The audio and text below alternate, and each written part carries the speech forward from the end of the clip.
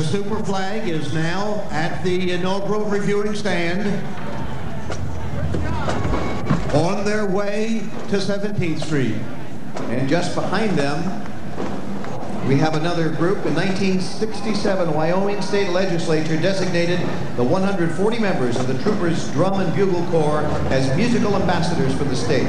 They won 11 national and international championship titles, performed for 6 previous presidents, and are fondly referred to as America's Corps by drum corps fans and supporters across the nation.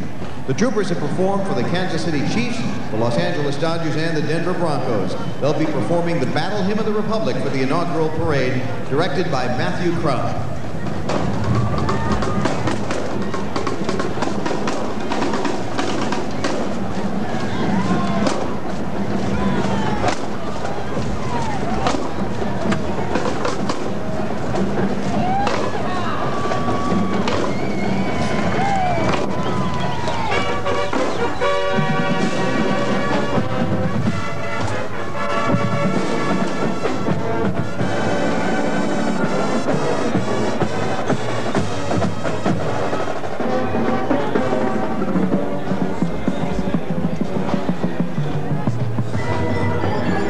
Coming into view now is the float representing the state of Texas.